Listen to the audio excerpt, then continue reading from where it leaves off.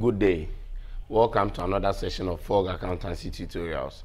Today we are going to look at company accounts with a special emphasis on the issue of shares. We're going to look at company accounts, how they issue shares and how it is accounted for in the books of accounts. But before we proceed, I would want you to subscribe to the channel. If you are yet to subscribe, please subscribe to the channel. Let us grow together and let us learn and be successful together.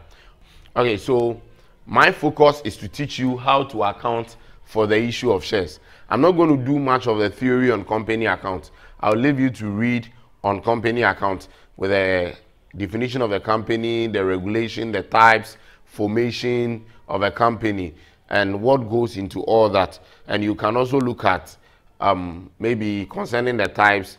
Let me just talk about a few of them before we can proceed to the accounting aspect. We know that we have, when it comes to companies, companies are organizations that are much larger.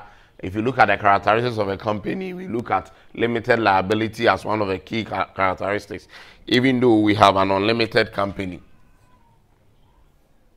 So we have company that is limited by shares.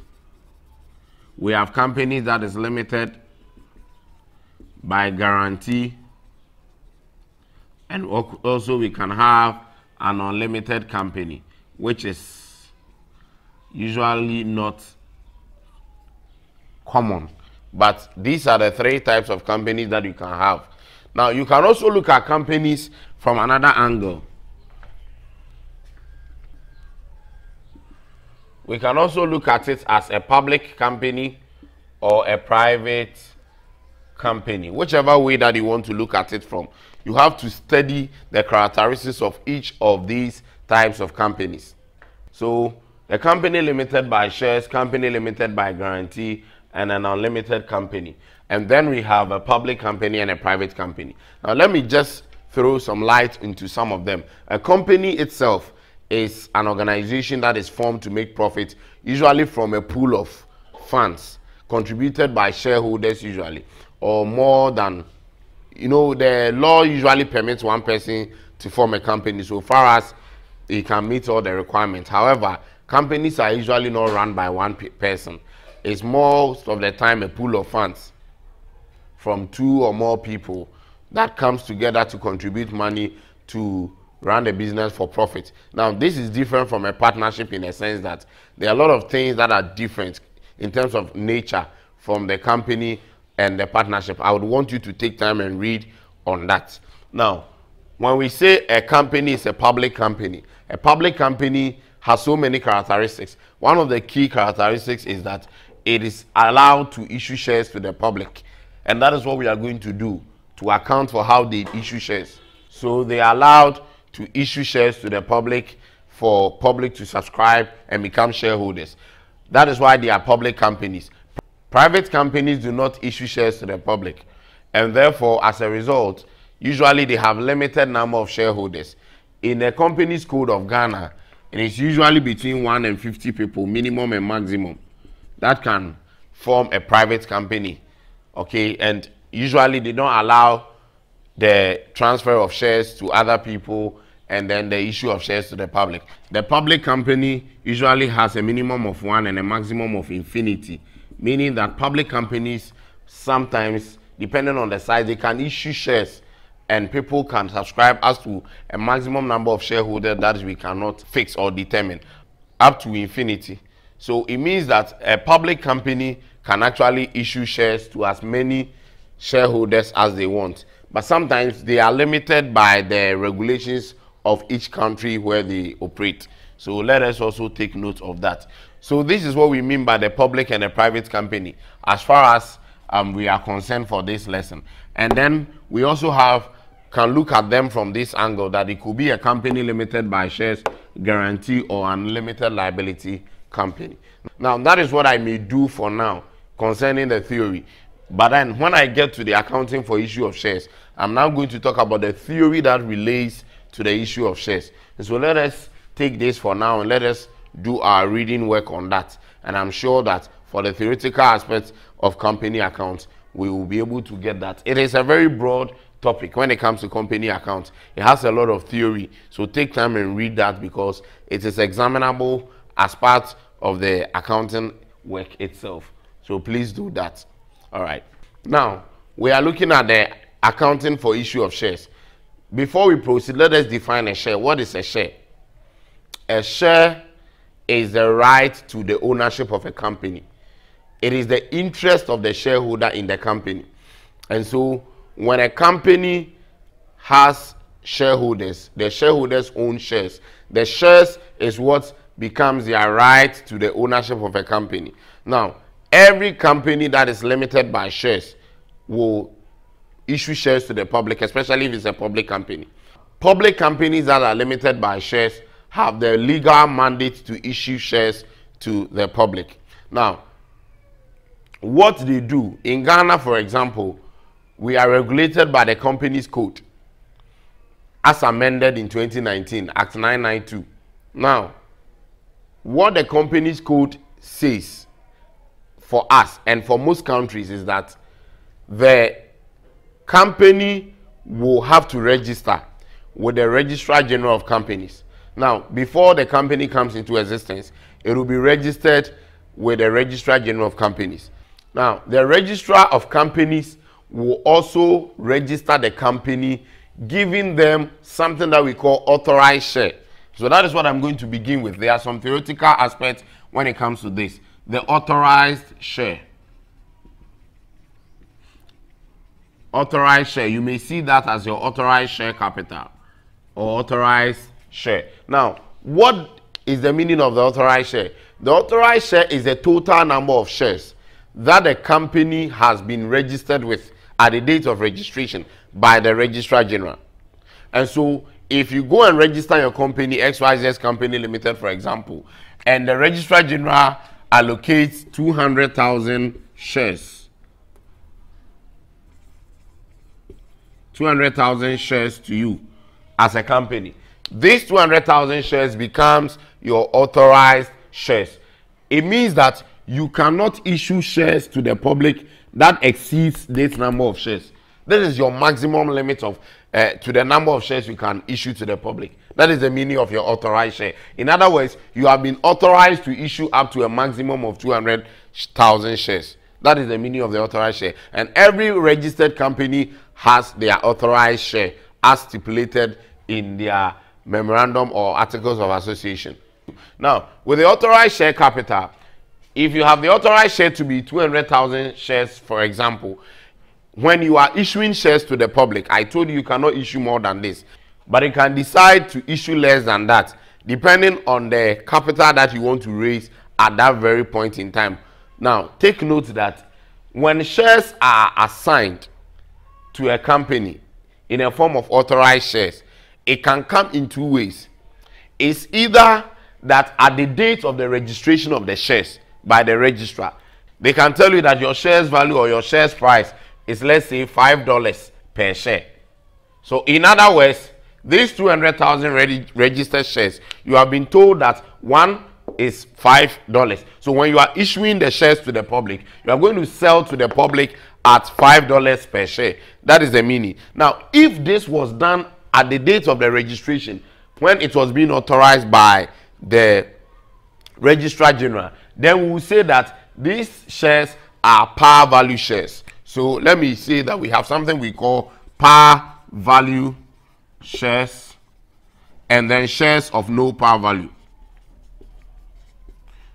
Now let me just get you the difference between the two. Now, par value shares are shares which had value attached on to them at the date of registration. Shares which had their values attached at the date of registration. But there are some shares that when it's being registered for you by the Registrar of Companies, they will not attach any values to it. It means that at the date of issue, the company itself will now assign values to the shares based on the market condition and then demand and supply factors and maybe the performance of the company. So when the values are not attached to the shares at the date of registration, then we call those shares that they are shares of no par value. But when values are attached to them at the date of registration, we call them shares of par value. And so par value shares are shares that has their values attached to them at the date of authorization or registration.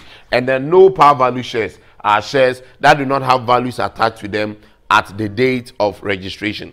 So that is the difference between par value shares and no par value. Now, let us also move away from authorized share capital to issued shares or issued share capital.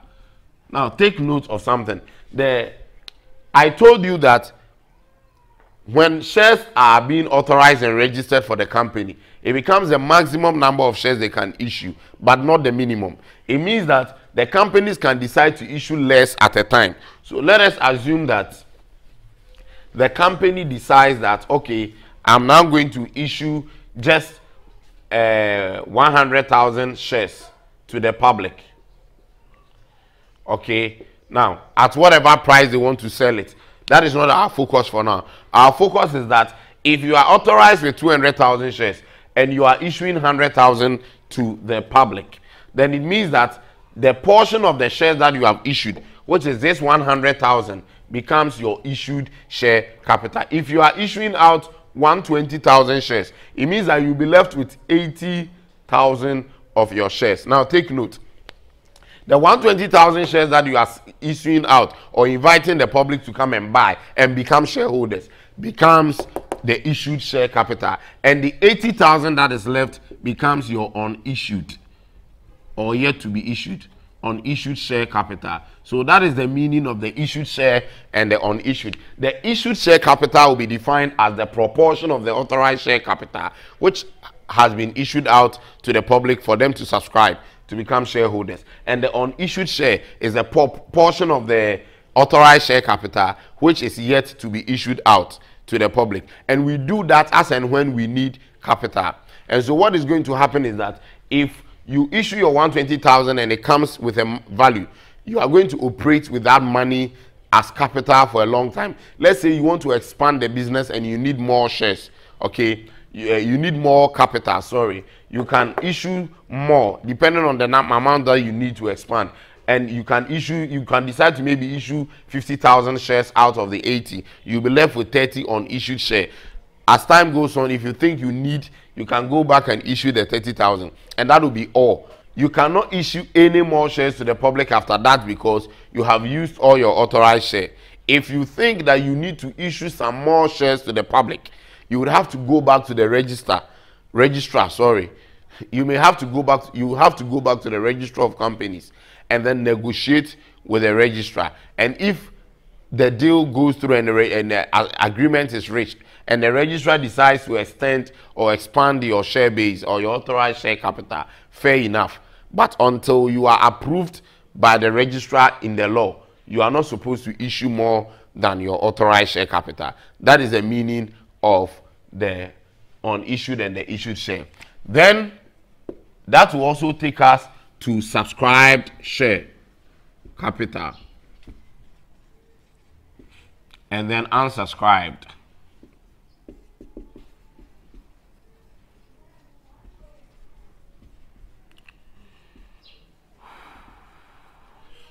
Now, subscribed shares capital. Now let's assume that, like I was explaining, the company decides to issue 120,000 shares to the public for subscription. Now, if the public actually applies for 80,000 or let's say 90,000 of these shares, you advertise that you are selling your shares, a total of 120,000 shares, and people start applying to subscribe. So, oh, give me 100. Another person applies for 1,000 shares. Another person. So you sum up all the shares that people have applied for and are willing to buy, and you realize that they have applied for a total of 90,000 shares. Meanwhile, you actually you're advertising for 120,000. Then the 90,000 shares that the people have actually taken up or have agreed to buy or have applied for becomes your subscribed share capital. This is what they have actually applied to buy. So they are subscribing to 90,000, and the extra 30,000 that you want them to has not been subscribed for. So please take note. Subscribed share capital is a proportion of the issued share, not the authorized share. The proportion of the issued share capital that the public has actually subscribed to. Okay, so the balance that is left, which is the 30,000 shares, becomes your unsubscribed share capital, meaning that you are willing to sell but nobody is buying. That is the meaning of unsubscribed share. It's not as if it's authorized. This time you are issuing it out, but people are not taking it up. So we call it unsubscribed share. They are yet to subscribe to the shares. But the subscribed share capital is how much they have actually come and they are ready to buy and take up to become shareholders. So that is the difference. Okay, so let us also look at paid up capital. Paid up share capital and then unpaid up share capital.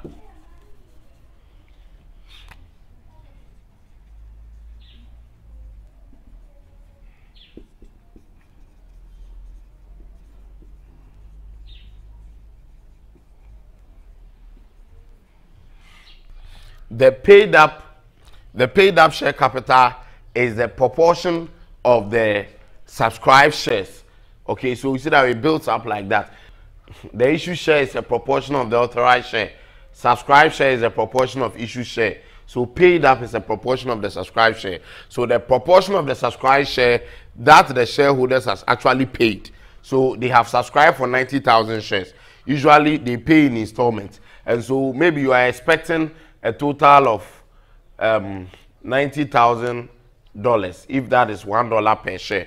Now, if they have actually paid $70,000, okay, then it means that the extra 20,000 has not been paid. And so based on the agreement and the negotiation with the installments plan, you say that the paid up share capital is a proportion of the subscribed share that the shareholders has actually paid for. So you have subscribed, but you have paid for that amount. And the unpaid up share is a proportion of the subscribed share that the shareholders are yet to pay. So that is it. Now, since the unpaid yet to pay, then it means that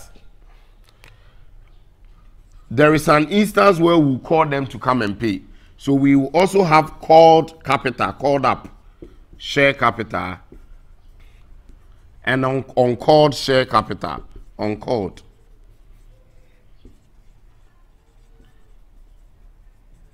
Now you see that as we move on, you realize that when they apply and we allot the shares to them, there are times where we have to call them to come and pay. We call it calls. Now, when we make their calls and they come and pay, then maybe to complete what we are supposed to take in total. Now, as long as they are waiting for us to call them, they will not come and pay that part of the subscribed capital. The proportion of the subscribed capital that the shareholders has been called to come and pay is what we call the called up share capital.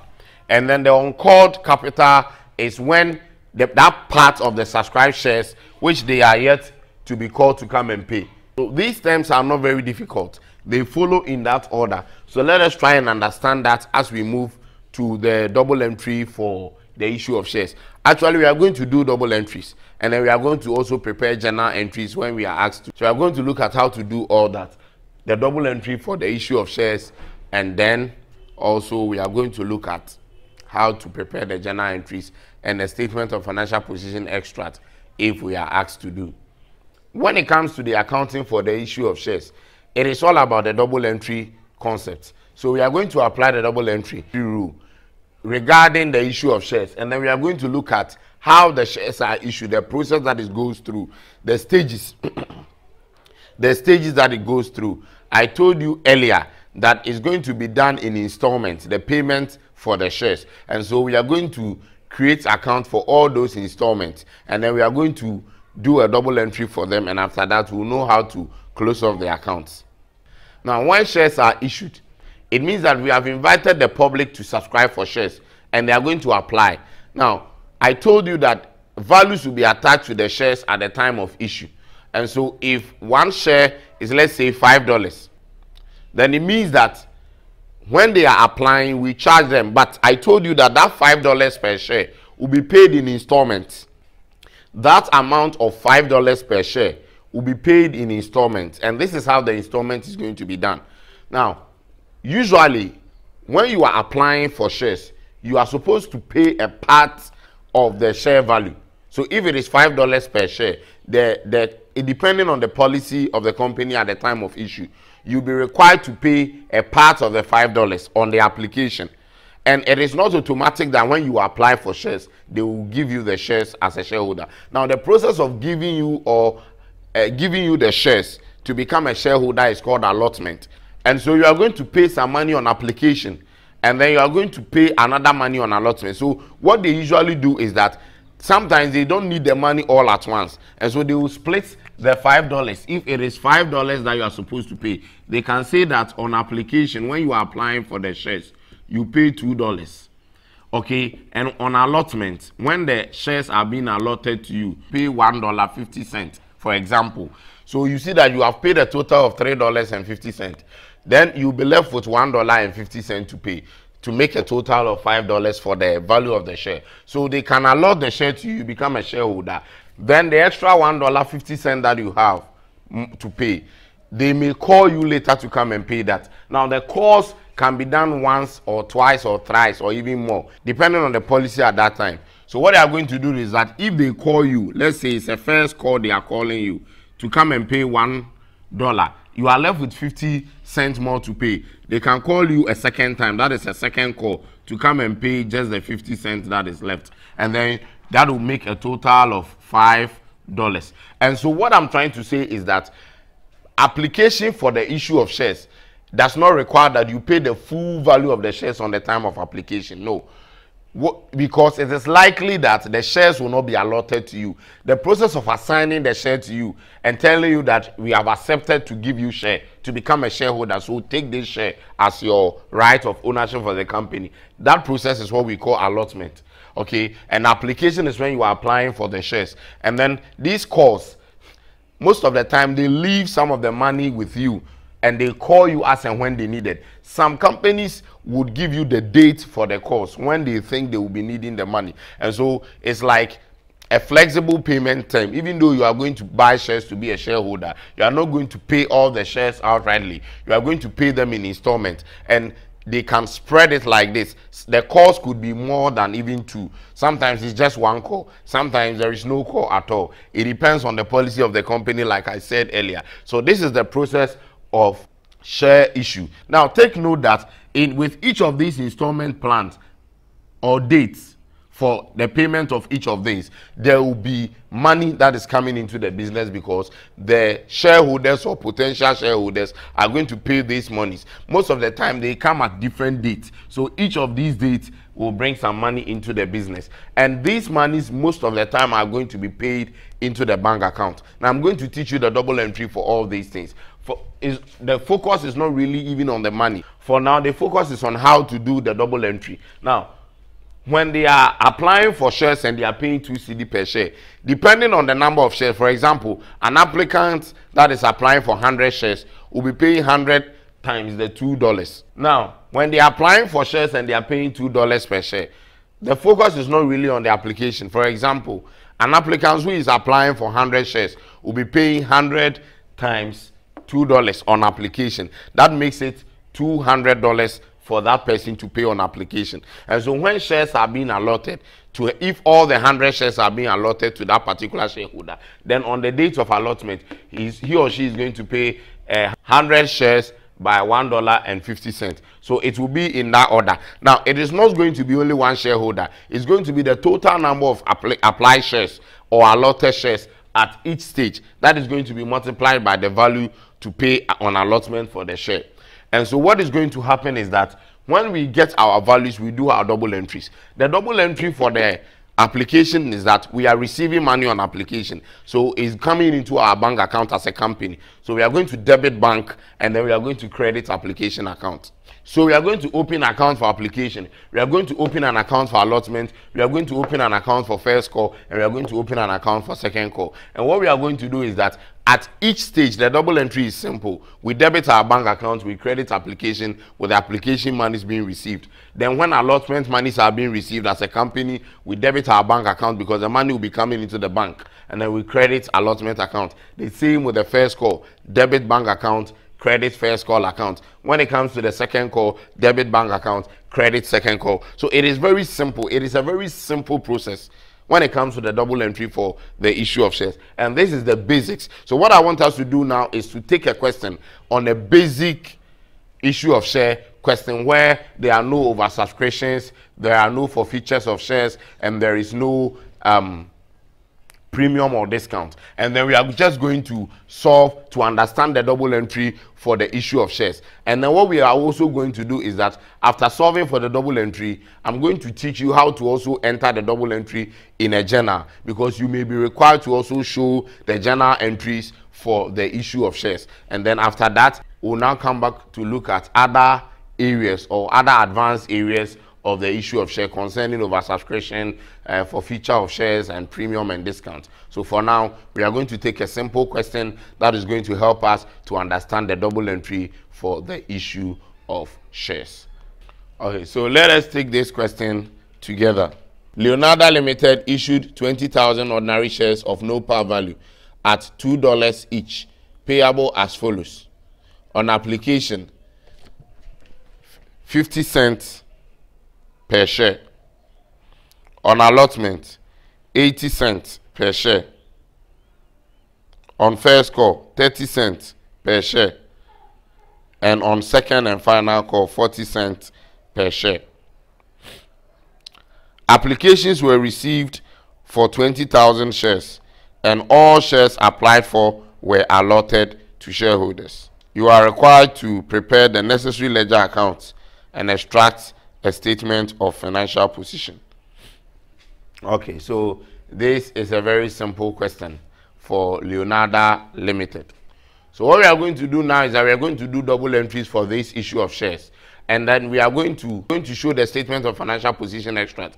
But before we proceed, we have to do some workings and know the amount of money that will be received at each installment date of the issue of share process. So on application, we have to know the money that is received, on allotment, on first call, and on final call. And then also, one thing that I want you to note is that this question says that 20,000 shares were issued and 20,000 shares were applied for. So there were no over or under subscription. So that is the meaning. And we are allotting all the shares to them. None is rejected. And so that is the first assumption, and that is going to help us to understand the double entries before we can think of other things. Okay, so workings. Okay, so this is what we are going to do. We are going to look at the amount of money that will be received at every stage. So on application, how much monies were received? So we are saying that they will be paying 50 cents on application. So $0.5. That is the meaning, times the total number of shares that were applied for. 20,000 shares were applied for.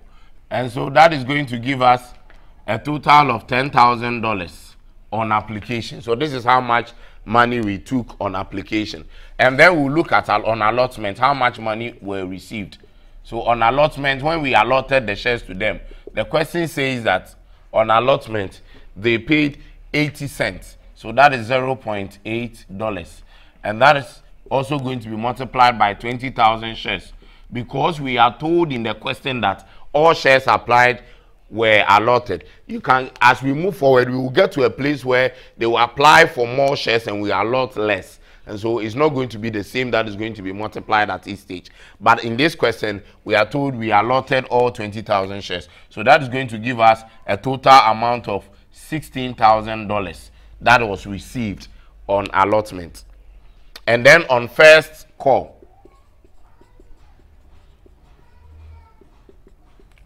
we are told that on first call, they are paying 30 cents.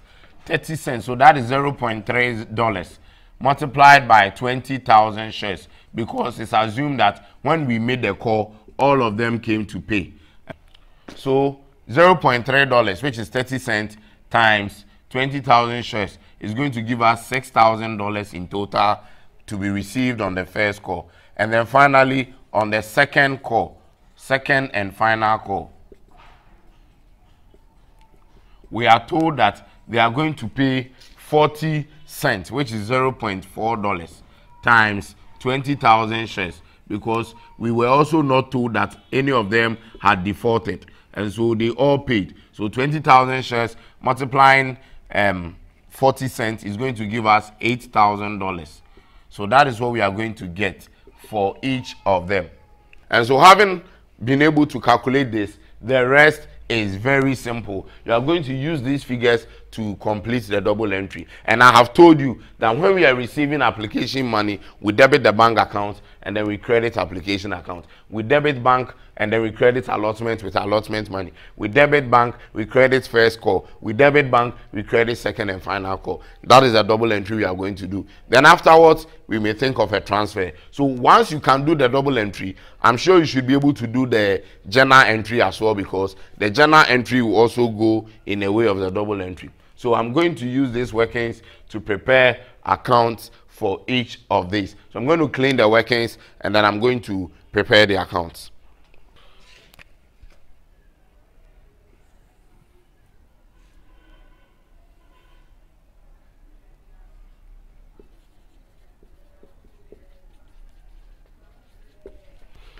Okay, so this is my bank account, and then I'll open an account for application. So application account, I put my currency sign in there. Let me make it short because there will not be much entries made in there. Then let me open another one for allotment account.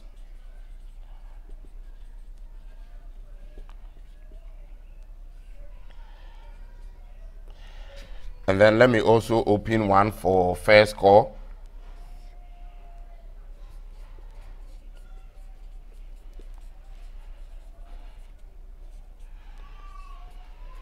And then finally, let me open one account for the second and final call. So second call account. Okay, so this is what we are going to do. We are going to make entries into this account using the figures that we have gotten. So let us begin. On application, when we did the workings, we realized that a total of $10,000 will be received on application. So this is a double entry. We debit bank, we credit application account. And so when we come to bank account, we'll call it application. And the amount is $10,000. So we come to the credit, because every debit entry must have a corresponding credit entry. So in the application account, it will be called bank. And then we write $10,000. We are done with a double entry for application. As simple as that. And then the next one was allotment. On allotment, when we calculated, we had $16,000. And so that is also coming into the bank account. So on the debit, we write allotment, $16,000. Then we come to the credit side of allotment and then we'll write bank, $16,000. This is very, very simple. And then the next one we calculated was the first call, and the amount received for first call was $6,000. So we come to the debit and we say first call in the bank account, $6,000. We come to the credit side of the first call account, we call it bank, $6,000. Very, very, very, very easy. And then we come to the final one, which is the second call. The second call was $8,000 from the workings. So second and final call, $8,000. So we come to the credit side of the second call account and we will say bank, $8,000. So this is as simple as ABC. We are done with the double entry. So now what we are going to do is that now the bank account will be closed and balanced off. But the application account, the allotment, first call and the second call, they are all temporary accounts. We cannot close them with a balance carried down. They do not have the going concern principle. So what we are going to do is that we have to close off all these accounts. How are we going to close them? I told you that they are just accounts that we used to collect capital. So now that we are done, we have to transfer all of them into the capital account. And that is going to be the ordinary share account, the stated capital or the ordinary share capital account. And so I'm going to create an account called stated capital account. or ordinary share capital account, any way that you want to call it. And now we are going to transfer all these amounts into the ordinary share capital account or the stated capital account. And so I'm going to do this. After doing the double entry, the next task is to transfer all these temporary accounts balances into the stated capital account so that you can now close off these accounts. And so let me open the account for stated capital. So I'll call this account stated capital account. And then I'll put in my currency sign, which is the dollar. And then this is what I'm going to do now. I have to push all these figures in there. And so in transfer, we are just going to write on the debit side of the application account to close it so that we can transfer into the stated capital. So when I come to the application account, on the debit side, I will say stated capital. Take note, we are not going to close this account to the balance carried down. We call it stated capital and we write the same amount, 10,000, to close it off. So once we have called this stated capital, every debit entry must have a corresponding credit entry. So the corresponding entry comes to the credit side of the stated capital in the name of application. $10,000. So that is what we are going to do for all the others that are temporary accounts. So we transfer from allotment to stated capital. We transfer from first call to stated capital in that order. So when we come to the allotment account, the amount is 16,000. So we call it stated capital so that we can close it off. We are transferring it. Stated capital. So it must appear on the credit here as allotment in the stated capital account. 16,000. And then we transfer from first call. So the same procedure. Stated capital 6,000. So we can close off this account. And then to the credit of stated capital, we say first call 6,000. And then finally, in the second call, we are going to transfer to stated capital 8,000. So we close it off. And then we come to the credit side of the stated capital account. 8,000. So that is how it's going to be. So we are done with closing the temporary accounts. So what we are going to do now is that we are going to close the bank account and the stated capital account. So let us do that. Now, in closing of the bank account, we are going to make sure the two sides are equal. And so we are going to add them. When you add, you see that the total is $40,000 for the debit. And that means the credit is also going to be $40,000. And if that is the case, then we are going to have a balance carried down on the bank account, $40,000. And we are going to have a balance brought down also as $40,000 on the bank account. And then we come to the stated capital. Then we balance that off as well. Balance carried down is going to be $40,000. So what we are saying is that we do not use the balance carried down to balance the application, allotment, and the cost because they are temporary accounts. But when it comes to the bank and the stated capital, it's going to be used continuously in the book. So we are going to balance them off with the going concern principle, which is the balance carried down. So after doing this, then we'll now come back to say balance brought down is $40,000. So now we are done with the question. But we were told to do a statement of financial position extract.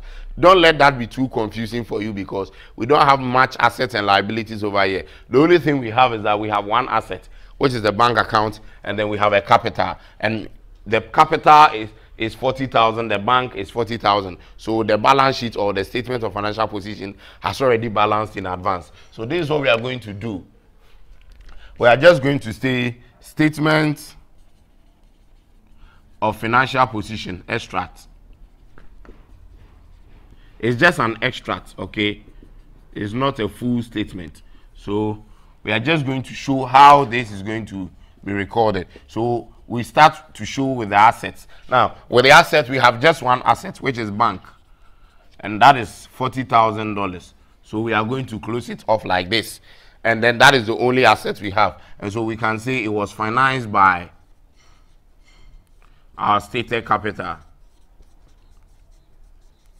which is also $40,000. $10,000, and so it has balanced. So it's not any big deal. It's just to show how these two will go. But the most important thing is that you should be able to do your double entries, and then you should be able to transfer these things into the stated capital, and then you are done with this question. I'm sure your understanding has come alive, and I'm happy about that. What we are going to do now is I'm going to show you how to go about the journal entries with this same question. I'm going to assume that the question also told us to do journal entries. And so for every double entry we have done, we'll do a journal for that. So I may clean the board, I'm going to draft a journal entry, but I'll remember every double entry we have done, and I'm going to use that to show you how you will do the journal entries in case you are required. When we are done with the journal entry, then we can proceed to some more complex questions concerning the issue of shares. Okay. And so let us do this. Let's assume this is our journal entry. So we have a debit and a credit for the journal. Debit, credit, particulars, general journal. Put my currency sign, dollars. Now, what I'm going to do now is I'm not going to do a complete journal. I'm going to show you how the entries are to be made, okay, so that you will know. So for the question that we just solved, we started by debiting bank. We credited application with application money of 10,000. Debit bank credit allotment. Debit bank credit first call, debit bank credit second call. So when you are coming into the journal, you are going to show all those 4 double entries in the journal, and you narrate them, except the question told you that narrations are not required. And so what you are going to do is that and when you are coming into the journal, for all the double entries that we are going to transfer, the account that received, or the debit entry, the account that received the debit entry will come first, just like we did for correction of errors. And so in the first instance, it was debit bank credit application. So bank will be written first because bank was debited. So with $10,000, so you should show on the debit side. And remember how to record in the journal. You don't record it straight, you slant it. And so we slant it, and then the credit was for application. So we credit application with the 10,000, and then you narrate it. This is application monies received. So you can say being application monies received. Then you underline it neatly.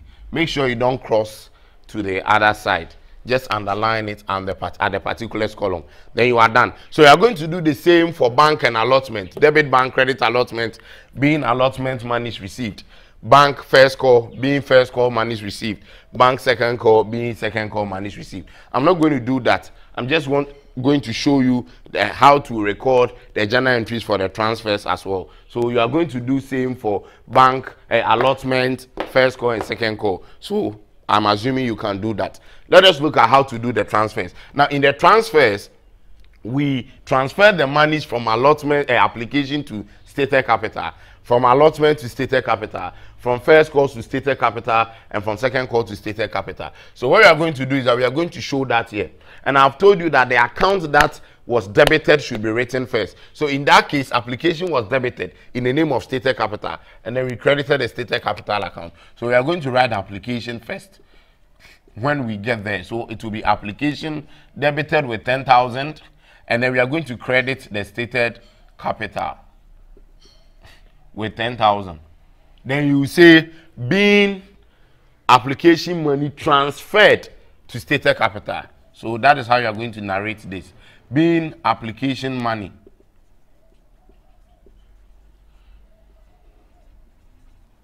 transferred to stated capital or ordinary share capital. Then you can underline that. So you do the same for allotment. You transfer allotment and stated capital. Then you say being allotment money transferred. So what I'm just trying to let you understand is that for every double entry that you do, you can do a journal entry for that. But if the question has not required you to do journal entries, don't waste your time on the journal entries. Some questions may not even require the double entry that we did. It will just require the journal entries. Okay, so you have to be smart that the double entry is the same that we transfer into the journal. And then when it comes to the statement of financial position extract, you know it's very simple.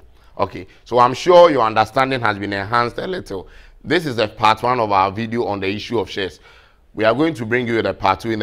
In the part 2 of this lesson, we are going to talk about oversubscription, forfeiture of shares, reissue of forfeited shares, and the share deals account, how they work. And then we are going to use that to enhance our understanding and be complete as far as the knowledge on accounting of issue of shares is concerned. Remember to subscribe to this channel, share this video, and until we meet again another time for the part 2, it is bye for now.